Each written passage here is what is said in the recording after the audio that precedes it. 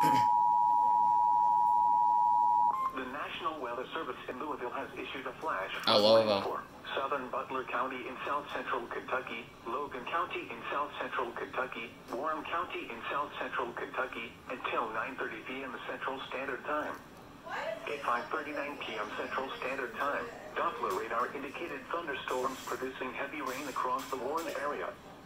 Between 1.5 and 2.5 inches of rain have fallen. Flash flooding is ongoing or expected to begin shortly. Expected hazards include flash flooding caused by thunderstorms. Severe weather has been confirmed by law enforcement agency when you can do so safely and have them relay your report to the National Weather Service in Louisville.